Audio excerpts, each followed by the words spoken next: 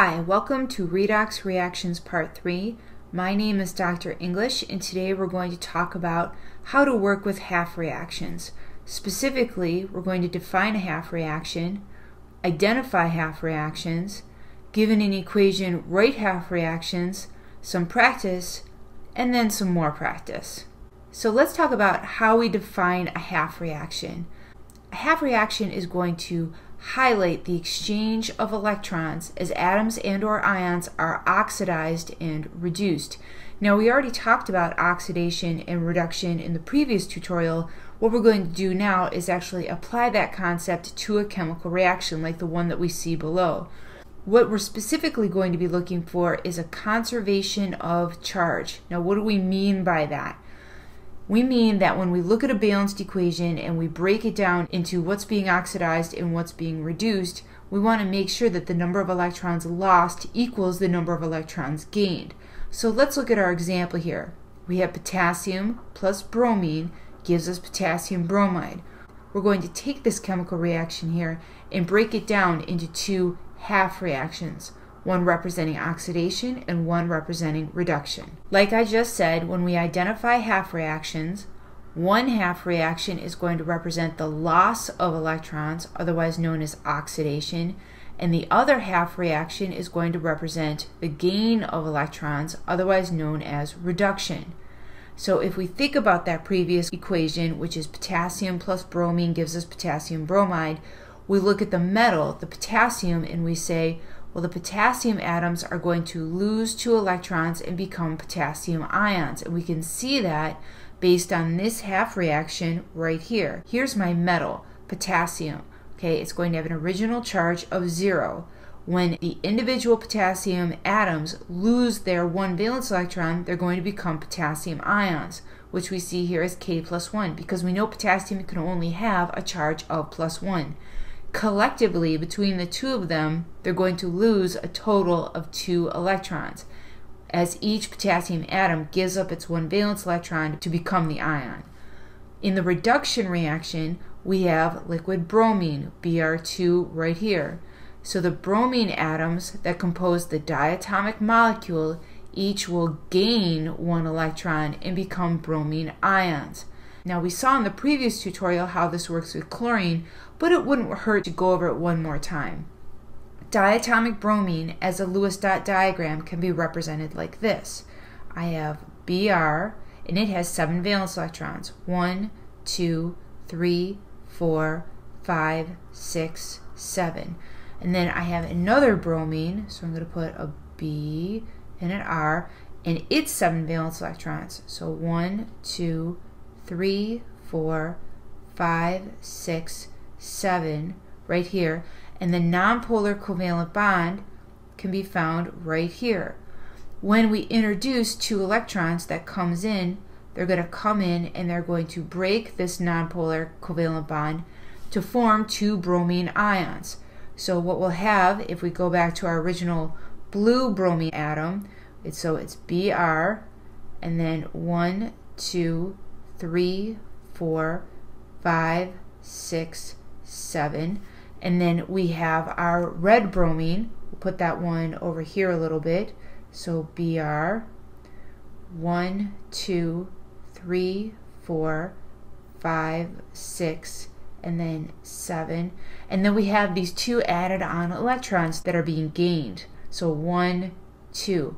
As each of these bromine atoms gains an electron, we are now going to have an overall charge for each of these of being -1. So that is how each of these is going to become a bromine ion, which is why we can represent them as 2Br minus 1 and not Br subscripted to minus 1, because that doesn't make any sense. We're forming 2 ions that each have their own full octet.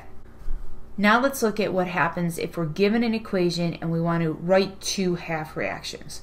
Step 1, assign oxidation numbers. So this has already been balanced for me, so I'm going to look at each element and assign an oxidation number. So for lithium, lithium is going to have an overall charge of 0 up here because it's a lone element. Oxygen is going to be -2, so -2 times 4 gives me -8. Sulfur is going to have an overall charge of +6. And how do I know that? Because I know the sulfate ion as a whole is going to have a charge of -2. Therefore, the nickel must be +2. I bring that down and I say to myself, +2 + 6 - 8, that all equals 0. So I have correctly assigned oxidation numbers for each of these elements here. Over on the product side, lithium is going to be +1 because it is a group 1 element. Oxygen is going to be -2. So 1 times 2 gives me +2. -2 times 4 gives me -8. So therefore, sulfur must be +6. And +6, and I double check that, +2 + 6 - 8, that is all going to equal 0. So those oxidation numbers are correct for that particular compound. Then I go to Ni, nickel by itself is 0. So when I talk about what is being oxidized and what's being reduced, and even if this is a redox reaction, I'm looking for a change in oxidation number as I go from reactants to products. So I'm only going to ever have two different elements involved. I can look at this and I can say lithium goes from 0 to +1. That's going to be one of the half reactions. And I can see that nickel goes from Ni+2 to Ni0. So what's happening to the sulfur and the oxygens? Well, we call them spectators. They're not changing. Sulfur on the reactant side is +6, and it's +6 over on the product side. Oxygen is -2, and -2 over on the product side. So those aren't really changing. Could I have looked at the sulfate ions overall and say, well, sulfate's -2 and nickel's +2 and just leave it as that? Yes, I can, and that's a shortcut that I plan on using in the future. So you don't have to go through each element and assign oxidation numbers if you're working with consistent polyatomics, and we'll see that again in the future. So now what I want to do is look at the elements that have changed as I've gone from reactants to products and identify what's oxidized and what's reduced. In oxidation, oxidation is loss of electrons. Leo says grrr. So oxidation is the loss of electrons. So I need to see my charge becoming more positive. So I look here and lithium is going from 0 to +1. That means it's lost electrons. So I'm going to bring my coefficients down with me. So I'm going to say 2Li0 is going to undergo oxidation and become 2Li +1 with a loss of 2 electrons. 2 electrons lost. Now you might say, well, why didn't you just put Li in a subscript of 2? Well, a number of reasons. First, lithium's a metal. It's not a diatomic, so I'm never going to have a subscripted 2 here. Also, it's an ion. I can see this subscripted 2 just tells me that there's 2 of the ions, so I'm not going to leave it as a subscript as I write out this half reaction. So if I look at this overall, 2Li0 yields 2Li +1 with a total loss of 2 electrons. Now let's look at the reduction half reaction. Ni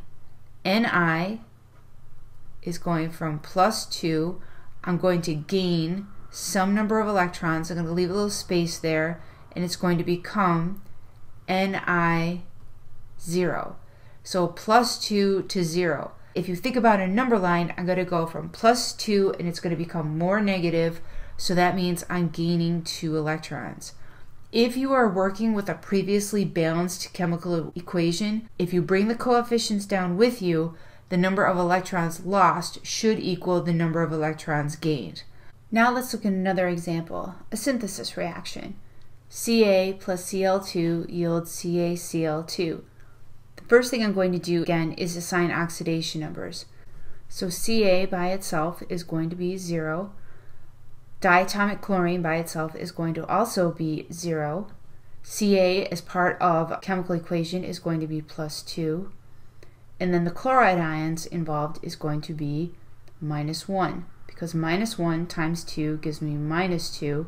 There's an assumed subscripted 1 here, so this is going to be +2. And the whole thing is electrically neutral. So what is being oxidized and what is being reduced? Ca is going from 0 to +2, so I can see those oxidation numbers becoming more positive, so that's got to be oxidized. And then the diatomic chlorine is going from 0 to -1. So again, my oxidation numbers are getting more negative, so that's got to be reduced. So let's translate that to the two half reactions below.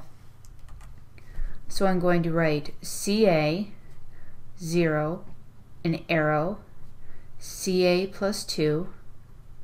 This reaction is going to lose a total of 2 electrons. Diatomic chlorine for reduction down here, that's going to have an overall charge of 0. It's going to gain a certain number of electrons and become 2Cl minus 1. Again, when I write this reaction, I'm not going to write this as Cl subscripted to minus 1. You can't have a diatomic with a charge. So when I do this, it's going to have a coefficient of 2 representing 2 chlorine ions. So therefore, each chlorine atom is gaining an electron to become a chlorine ion, so I'm gaining a total of 2 electrons. Charge is conserved because the number of electrons lost equals the number of electrons gained. Now what I'd like you to do is stop, try these problems as practice, see how far you get, and then check your work. Welcome back. Let's start with the first one here by assigning oxidation numbers. So I look at this, and this is 4Al plus 3Mn NO3 4Al NO3 3, and 3Mn. Now, before I start assigning any oxidation numbers, I'm going to look for polyatomics, because most likely polyatomics are not going to be involved in my redox reaction. So then there's a nitrate here and a nitrate here, so I am not going to assign oxidation numbers for those. I'm going to focus more on my aluminum and the manganese here. So I know aluminum by itself is going to be 0. If I uncrisscross the manganese, this is going to have a charge of plus 4. The aluminum here, as is part of the formula, is now going to have a charge of plus 3. And manganese by itself is going to have an overall charge of 0. So the first thing I'm going to look at is what's losing electrons. Aluminum is going from 0 to plus 3. That's undergoing oxidation. I'm going to bring the coefficients down with me as I write these half reactions. So 4Al 0, 4Al plus 3. Each aluminum atom is becoming an ion, and as they become an ion, they're each losing 3 electrons. So that means the total number of electrons that I am losing here is 12. And it's fine to be losing 12 electrons. Let's go and look at the manganese. 3Mn plus 4 is going to gain some number of electrons, most likely 12, but I want to confirm that by looking at my charges, and becoming 3Mn0. So each one of these manganese ions is going to basically gain 4 electrons. 3 times 4 gives me 12 electrons gained. And I can look at this and say the number of electrons lost equals the number of electrons gained. Therefore, charge is conserved. Let's look at the next problem. Ba is 0. Chromium here, if I uncrisscross it, is going to be plus 3. I'm going to ignore the acetate ion, as I imagine it is not going to be involved in my redox reaction. Uncrisscross the 2 here, so the Ba is going to become plus 2, and the chromium by itself is going to be 0. As I look at these oxidation numbers here, I can see that Ba is going from 0 to plus 2, so that has to be undergoing oxidation. I'm going to bring the coefficients down with me, so 3Ba0 is going to become 3Ba plus 2. So I have 3 bromine atoms, and each is going to lose 2 electrons. So that means there's going to be a total number of electrons lost, which is going to equal to 6. Then I'm going to look at the chromium ions. So 2Cr plus 3, gaining some number of electrons, and becoming 2Cr0. So the chromium ion, to become an atom, has to gain 3 electrons. There's 2 chromium ions here, which means I'm going to be gaining a total of 6 electrons. Again, charge is conserved because the number of electrons lost equals the number of electrons gained. Let's finish this up by doing a little more practice. So I want you to stop, look at the two chemical reactions that are presented to you, assign oxidation numbers, and see if you can write the two half reactions. When you're done, start up the video again and we'll see how you did. Welcome back. Let's start off by assigning oxidation numbers. So strontium is going to have an overall charge of 0 by itself. Titanium is going to be +3. Strontium as part of a chemical formula is going to be +2. And titanium is going to be 0. Notice that I am completely disregarding the carbonate ions as they are polyatomics and not involved in the redox reaction. So the strontium is going from 0 to +2, which means it's undergoing oxidation. So I'm going to write 3Sr0 going to 3Sr +2 with a loss of 6 electrons, as each strontium atom, when it becomes an ion, will give up 2 electrons. There's 3 strontium atoms here, so 3 times 2, loss of 6 electrons. The titanium, the thing that you need to be careful about with the titanium is this subscripted 2. So I know it's not a coefficient like you're used to, but it still means that there are 2 titanium ions here, each with a charge of +3. They need to gain some number of electrons right here to become 2 titanium atoms. 2 titanium atoms, which is right there. So each titanium ion needs to gain 3 electrons to become an atom. And there's 2 titanium ions here, which means we are gaining a total of 6 electrons.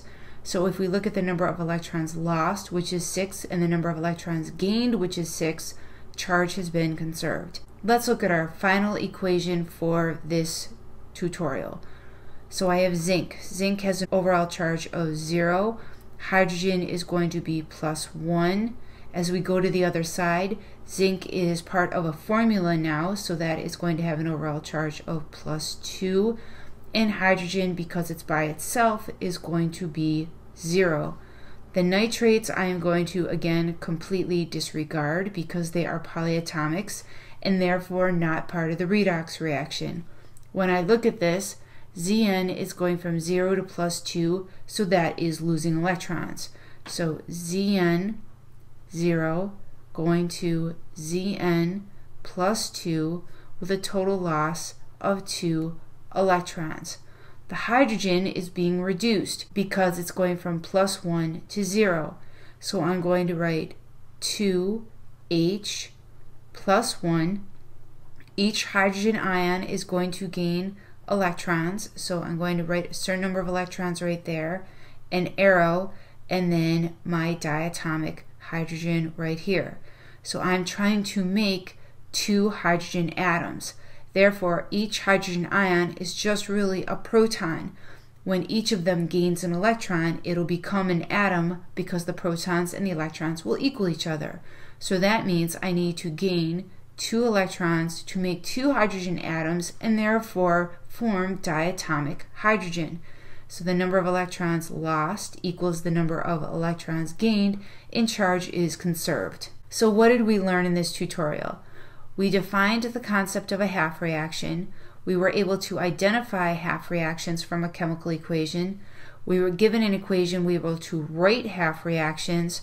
We did some practice, and then we did even more practice. Need more help? Please feel free to contact me. Have a great day.